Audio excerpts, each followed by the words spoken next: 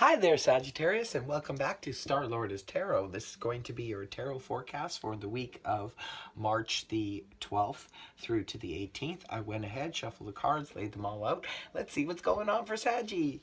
First up, we have the Five of Cups in the reverse position, followed next by the Nine of Wands upright. And then we have the High Priestess in the upright position, followed then by Four of Pentacles reversed, and lastly we have Major Arcana, the Hierophant, in the upright position. Okay, I'm going to go ahead and interpret this read for you guys. First of all, for your overall energy, Saggy, you have that of the Five of Cups in the reverse position. I do prefer to see this energy reversed as opposed to upright, because this is when we're kind of crying over spilt milk, focusing more on our disappointments and what we have lost than we are on what we still have standing. When it's reversed, however, this can represent healing energy. Definitely, it's like we're getting over the disappointment phase, where we're kind of over it now. It's happened, it's done, we've dealt with it, and now we're ready to move past it and move on. So very nice energy for overall, Sagittarius. Coming into the week, you have the Nine of Wands in the upright position. This is the Wounded Warrior card. This is someone who has fought a lot of battles, a lot of challenges. He's a little worse for wear, but he's ready to fight again should he have to. He just doesn't really want to, because he's already battle weary. He's definitely a little bit beat up, but he's standing there stoutly ready to defend himself if he should need to.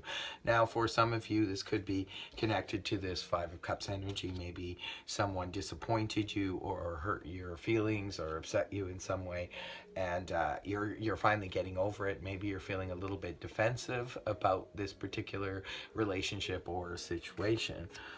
Now, it's paired with the High Priestess in the upright position. And the High Priestess mainly speaks of hidden knowledge that we can access through coming into our intuition, listening to our intuition, doing some self-analysis, going within to try to figure out what is going on. Usually with the High Priestess energy, there's hidden knowledge, but it's not like somebody is deliberately trying to hide things from you or deceive you, like the Moon energy is more likely about that. But this card here is definitely about hidden knowledge, but it's knowledge we can access because it's hidden from ourselves and it's within ourselves. So we can definitely access it. Sometimes it would take some meditation perhaps, or just sort of going within in order to touch base with that. For others, it could just be about listening to your gut feeling, your gut instinct on something. Whatever that tells you, that's where you go. Now, moving towards the weekend of the 16th, 17th, you have the energies of the Four of Pentacles in the reverse position. Four of Pentacles upright. This is representing the little hoarder card, somebody holding on too tightly. I prefer to see this energy inverted like this, because this represents a letting go. We're not holding on so tightly. For some of you, it could be about material items. Maybe you're releasing some of your excess material things, deciding to travel a little lighter. For others of you, it could be you're not holding on so tightly to your funds. Maybe you're not so concerned or so worried about finances at this time, which is some nice energy. Now, it's paired with Major Arcana, the Hierophant, in the upright position. This is a card that can represent organizations, the government, churches, religion, that type of thing, but it also governs contracts. So maybe some of you will be entering into a contract, or some of you could be seeking out spirituality through spiritual groups or churches or things like that, maybe joining congregations from church communities, things like that.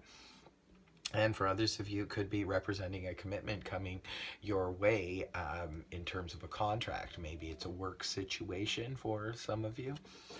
So I hope this reading helped you, Sagittarius. Overall, it's not a bad reading. You have two Major Arcana in here, so there's a little bit of intensity going on. But it's nice that it looks like a lot of releasing and healing energy going on for you guys.